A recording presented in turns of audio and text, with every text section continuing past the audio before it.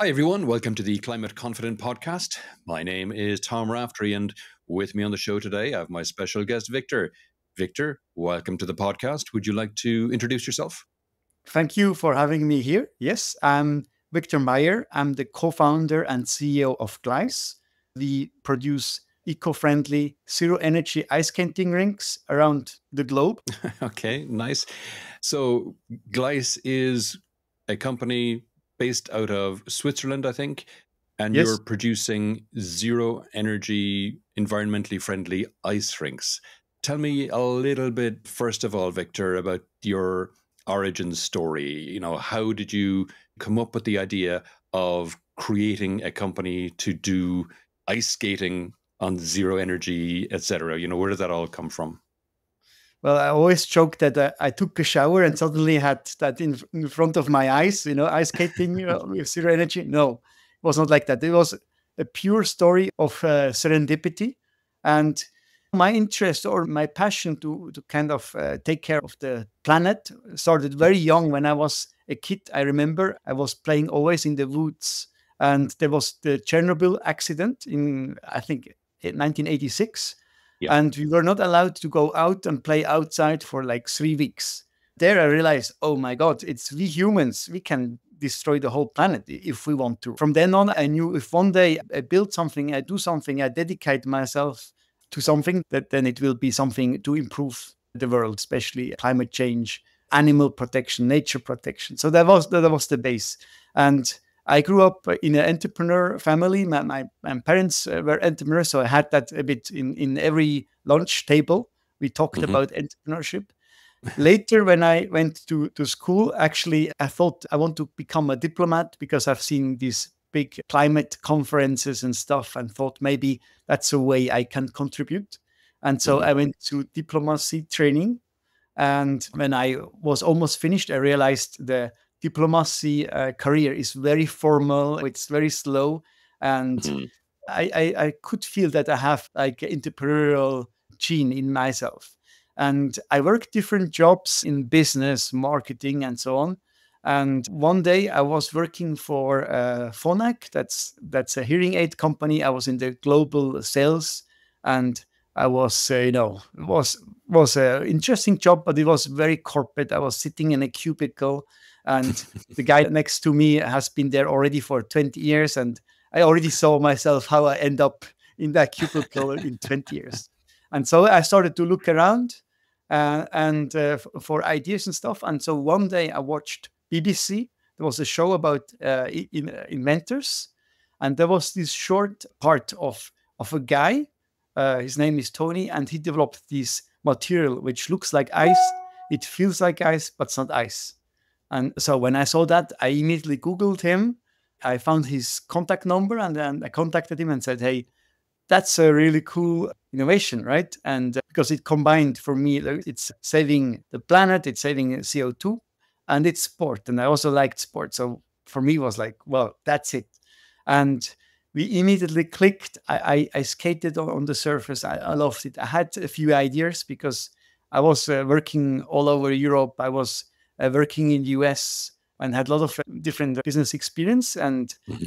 so, yeah, that was the starting point. And so we set up the company in Switzerland. He took care of innovation, production, and so on. And I took care of marketing, sales, like the business functions. And that's how it all started. That's very cool, Viktor. So, how do you make low energy, environmentally friendly ice? So going back to the refrigerated ice, like the reason why my business partner started with that product is that regular refrigerated ice uses a lot of energy and water. Hmm. So just to have an idea, one square meter of regular refrigerated ice use the same amount of energy and water like an average household. So if you have an Olympic size rink, that's 1,800 homes, right? Wow. And it's huge. It's insane. It's just for a sport, for leisure, right? The product, the Glice, it's panels, 2 by 1 meter, and they are 20 millimeters thick. It's made of high grade polymers.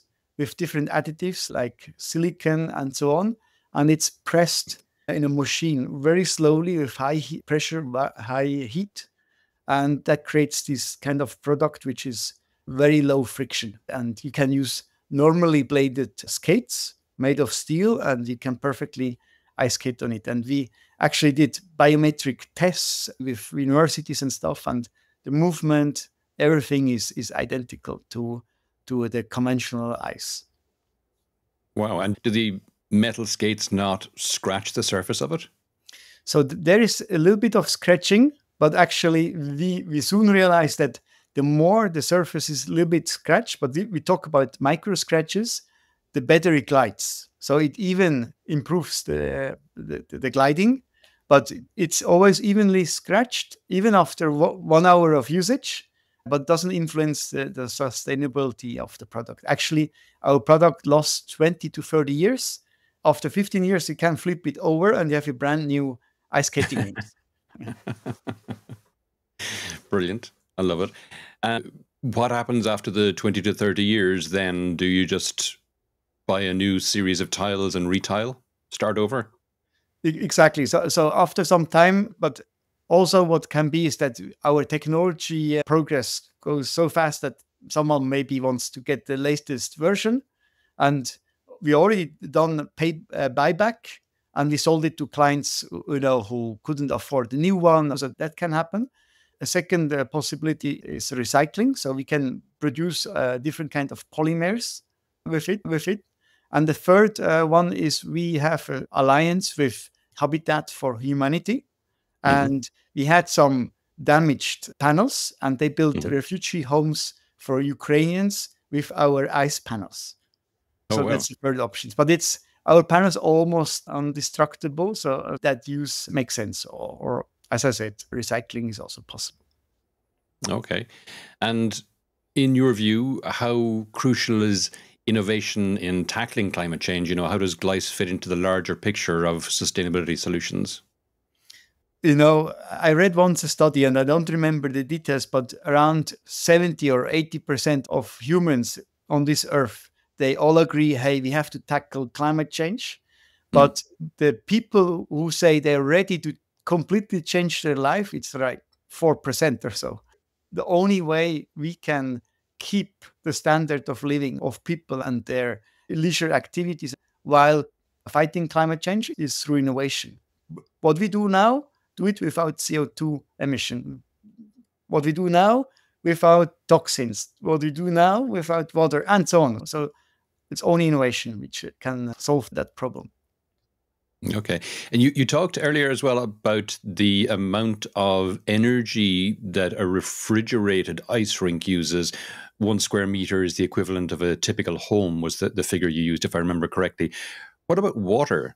Because obviously typical ice rinks are using a lot of water as well, no? So the typical ice rink, obviously they need a lot of water at the beginning. But then also when you see the resurfacing machine, which removes water, and then you add water again, and they actually use hot water to make that. So you have energy again to put it. So there is high water usage and consumption for regular ice rink. And it doesn't stop there. If you have an indoor ice rink, humidity is poison for an ice rink. So you have to have huge air conditioning system. So they use energy again. And so on. So it's a never-ending story to freeze an ice rink. And where we come in, we can put an ice rink in any place, indoor, outdoor, doesn't matter. Like in Europe nowadays, even the winters are much warmer because of global warming. And it's actually hard to freeze an ice rink outdoors, even in Scandinavia. So that's why we have sold our rinks in over 100 countries. Obviously, we also have the tropical countries. They cannot afford to have ice. But we also sold at least 3 ice rinks to Iceland. Even if they need our solution, they cannot use natural ice anymore because it's not really getting 100% cold every winter. So you see, we really have global warming and we need to do something about it. Okay. And who are typical customers? Is it sporting organizations? Is it municipalities? Is it hotels? Who is it? Hotels? Who wakes up one morning and says, "I think I'll buy an ice rink today"? Well, you nailed it with the examples. I would say the biggest industry we are serving are municipalities. So they want to have one for, like a permanent one, or maybe for the Christmas holidays and so on. And then also sports clubs, hockey teams. The NHL just bought the rink. They want to promote ice hockey around North America, and we are planning several rinks with them. Then, as we also perfectly said, hotels, mostly for holiday seasons, shopping mall. But we also have a lot of private people that they build a small Glice rink at home for Oh, practice. This rule, 10,000 hours to become a champion or a master in anything. So mm. the kids who want to be an NHL star, they need to practice daily. And with a Glice rink at home in the basement or in the garden, they can practice every day. But it doesn't stop there. Like, these are the obvious ones, or like the museums, zoos, any venue where they want to attract people or give them some entertainment. But we also have a lot of movie sets. Whenever there's an ice rink, they set up a Glice rink in a studio, make it look like a pond or something. We also have all major players in the car industry, because cars need to be tested for skid testing for Yeah, behavior yeah, on ice. And right. they usually took the cars up to Finland on frozen ice in December to do all Hmm. the testing. Super expensive. Again, a lot of pollution. Now they can have their Glice rink at Honda in Japan, or in Germany at Volkswagen or BMW, and do the testing every day, all year round, and like that. Honestly, we get around 50 requests for proposal every day. And Wow. sometimes it's very interesting to see what shows up, because anything is possible. We put an ice rink on top of a skyscraper in Dubai, and so on. So everything is possible. Wow. Okay. Fantastic. And as you said, you're in over 100 countries now, which is incredible. What were some of the challenges you faced in scaling globally, and how did you maintain your commitment to sustainability throughout the process? So at the beginning, honestly, our product was too good to be true. So, so no one could believe it. So that was almost the first hurdle. The second Right. hurdle was that people, it's the mindset, and I heard that in other innovations, like often it's the people's mindset to change, which is more challenging than the technology itself. Mm. And at the beginning, where I remember I sent an email to a hockey player, and he responded, "Never ever will I skate on something which is not ice," or like just his reaction. And this was very hard at the beginning. And also, every client, they came with a list, like with a list of questions. Can you do that? And so it was really very hard to sell at the beginning. What helped us is, at the very beginning, and there was an ex-NHL player in Canada. He heard about us. He asked for like a sample. We sent him a sample. He liked it, and he set up several hockey training centers all over North America, and that kind of got traction. And then we were slowly in some news, or like hockey related magazines and stuff, and that just created a bit the traction. And so that was the part, how we slowly get out of it. Nowadays, people order rinks, and they don't come testing. They order big, very big rinks just over the phone, and we ship it out to them. And so it completely changed in the meantime. Wow. Yeah. And And what about the installation process? Is it something that you can self-assemble? Because if you're just shipping it out to them, is it a bit like an IKEA flat pack that you that you put together? it is indeed, yeah, it's like IKEA. So all the private clients, they get it shipped. The father and son, they install it together, and then they skate on it. So it's that easy. For the No. commercial solutions, we not only sell the ice, we sell the full business package, meaning like the boards, the skates, the skate sharpening machine, the shelves, so everything. And there's a cleaning process, which is on one side very easy, but you need to do it consistently, right? And so Right. we provide some supervision, some training. We have a Glice Academy where the operators can get certified in half an hour. So they go through a certification course. And like that, we ensure that everyone is well trained and our rinks are perfectly managed and like that. But it's really straightforward. In bigger countries like US, we normally ship the rink, they install themselves, and we are there, on support line if they need any help, but they normally manage. And some countries, smaller countries, it's the local partner who sets it up and supervises the installation. And apart from the water and the energy savings that we talked about already, are there other benefits that users might not immediately think of? There are, for example, if you go ice skate or on a regular ice rink and you fall down, it's either extremely hard because ice is very hard. Yeah. Ours is more shock absorbing, so we have much less accidents. Second, if you fall on regular ice, unless it's perfectly frozen and good quality ice, it's often a bit wet, so you get Mm. wet clothes. Ours is dry, so these are the main ones. Another one is on our ice, you immediately feel more safe and confident. It's easier to learn because on the regular ice, you immediately feel it's so hard. If I fall here, and then people are scared and tense, and on Glice, they feel a bit more confident to learn faster. Oh, nice. Nice, nice. And with climate change affecting natural ice availability, as you've referred to already, how do you see the future of ice sports evolving? The future of ice sports obviously is kind of in danger. Like every year, we hear and read in the media that ice rinks are closing. First, it's on the economic side because it's very expensive with higher energy prices to run an ice rink.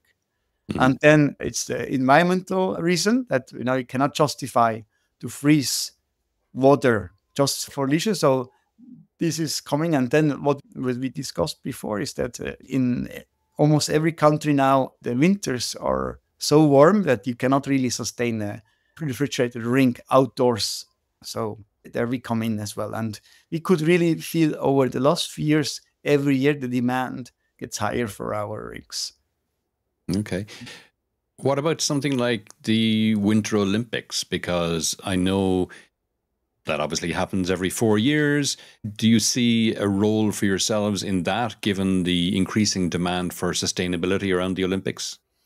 So for the Olympics, the rinks are homologated. So there are rules that an Olympic Games, for example, needs to happen on refrigerated ice. Maybe somewhere in the future they will change these rules, right? But right now, that's a fact. I don't expect that in the next two Winter Olympics they will actually perform the figure skating or so on Glice. What we know for a fact is that in preparation, the athletes use Glice for training. And also, sometimes we have delivered our Glice rink for the preparation area. If next to the ice rink they want to warm up and they use our product, but actual competition, that's for Olympics. I don't see it right now, but who knows? In a few years, it's like in soccer, right? You have the artificial grass and the natural grass, and maybe the World Championship is still on natural grass. And here's this kind of similar evolution. Right. Okay. And you talked earlier about innovation as well. And it's obviously important for creating Glice, but do you use innovative practices in your management and business practices as well, or is it just for creating the Glice product? I would say in Glice, the innovation, it's in our DNA. And actually, we have three values in Glice. Mhm. One is dedication, work hard. One is team spirit, to really always work together. And the third one is open, innovative mind. So whatever we do, always be open. If you get the feedback, don't be defensive. Be open to learn and progress. And I think this mindset is key for us. And we apply that. So everything we do, we ask ourselves, how could we do it different, right? And we are a company long before COVID. We had open schedules, no office, so everyone could work from anywhere they want. We didn't define hours or vacation, so everyone had their clear responsibilities and goals. And as long as you manage that, and with a very strong culture, we feel actually people work harder than in a regular company where they, have presence and stuff. And we almost need to say, hey, maybe it's time you take some vacation. So it's almost the opposite. What advice would you give to other entrepreneurs looking to make a positive environmental impact through innovation? I would say, find something you really care about. And then sometimes you just need to connect the dot. You need to meet other people. You always find people who know something much better than you do and find them. I can say, for example, in Glice, every year we try to make the Glice even better, gliding better and so on. And I try to find the specific scientists for this part of the product, this attribute. And you always find, and people are normally very, very helpful, and they're willing to help. And if they are passionate about your project, they come and help. So just be open, ask always good questions, and find people who can help you to the next step. And I don't know if that sounds like a clear formula, but it's just openness, and that will bring you to the solution. Sure. And how can local communities and organizations get involved with Glice? Or do you have initiatives to make your technology available to underrepresented or underserved areas? Yes, we've done actually a number of projects around the world. So sometimes we get a request, hey, our community in Africa or in Mexico or so, we never ice skated. And there was a child, her dream, she was terminally ill, but her dream was to ice skate at home. So there were always, these kind of projects coming to us, and we always try to encourage that and find a solution to make that happen. Maybe sometimes ourselves, maybe together with a sponsor, and ourselves as well as sponsors. And I tell you, there's nothing more beautiful than going to these communities and setting up an ice rink. And seeing the eyes of all the kids who have never seen an ice rink, and then they can go on it, and you help them do the first steps, and it's really amazing. Wow, yeah, lovely. And what are your goals for the future of Glice? How do you envision your technology contributing to sustainability efforts on a global scale? So right now there are still a ton of refrigerated ice rinks around the world. And there are different numbers between 12,000 and 20,000 refrigerated ice rinks. And Olympics aside, and maybe the Stanley Cup of the NHL or so, a lot of these rinks, they would work perfectly with our sustainable solution. So we want to keep helping convert these rinks to Glice. Obviously, we want to keep evolving our technology. Also, we are applying more and more our technology to other sports. For example, the Swiss pop team is now training for the Olympics on Glice, and so on. So there are other sports we can apply it, and just to grow the global community. What we also try to do is that we have a program called Skate for the Planet, where we bring school classes to an ice rink. We do some sustainability awareness workshops and games with them. And then they go ice skating. And normally, like ecological innovation, oftentimes it's not very visible. It's maybe a pump below the street, and you don't see the innovation. But a Glice rink is a very visible innovation, and they can see with their eyes, wow, someone used their brain to save tons of energy. And another thing we're already doing now is, obviously, when we produce our Glice panels, they use CO2 or energy, although very limited. For every panel we produce, we plant a tree with another organization. And so our production, energy expenditure, our transport, travel, it's all compensated. And like that, as a whole, we can be a fully net zero company. Okay. And I didn't ask at the start, where did the name Glice come from? And that's a very good question. I actually went skiing with a friend and I told him about this idea and we were like brainstorming and he asked me, so how is that and so on. And I said gliding and so on. And so we ended up in gliding and ice. And that's how the name was born. Okay. Yeah. Okay. Left field question. If you could have any celebrity or fictional character, alive or dead, as a spokesperson for Glice, who would it be and why? Spontaneously, just think about Arnold Schwarzenegger because he's very dedicated to climate change. And actually, he was once standing on a Glice rink. I met him and Okay. and he loved it. He asked me a lot of questions. And at the end, he asked me for my business card. And because I was on a trade show and already gave away all my business cards, I had to scribble on a flyer my phone number and I gave it to him. And he said, I'll call you back. But unfortunately, he never called me back. So maybe one day he will remember and Okay. contact me. Interesting. I was expecting you to say Elsa from Frozen, but Schwarzenegger is a better answer. Yeah. Cool, lovely. Super. We're coming towards the end of the podcast now, Viktor. Is there any question I didn't ask that you wish I had, or any aspect of this we haven't talked about that you think it's important for people to be aware of? So when we started this, we immediately realized that Glice is almost like a franchise.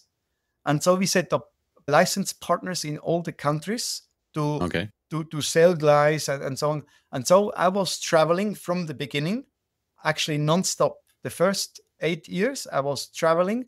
And at the very beginning, our budget was so limited that I stayed in youth hostels. And I remember sometimes I was like talking with my business partner, about stuff. And he asked, why are you whispering? And I said, yeah, because there are other people sleeping next to me. So these are the humble beginnings. That's how we built our little empire of ice skating. But we have very fond memory, of these starting days. Super. Viktor, if people would like to know more about yourself or any of the things we discussed in the podcast today, where would you have me direct them? Either on our website, it's glicerink.com. And also, if someone wants to follow me, I do regular posts on LinkedIn. So it's LinkedIn/Viktor Meier, Viktor with a K, Meier with I like Italy. So there you can find me. No, I'll put those links in the show notes as well, Viktor, so people can find them there too. Super. Viktor, that's been really interesting. Thanks a million for coming on the podcast today. Thank you so much for having me here.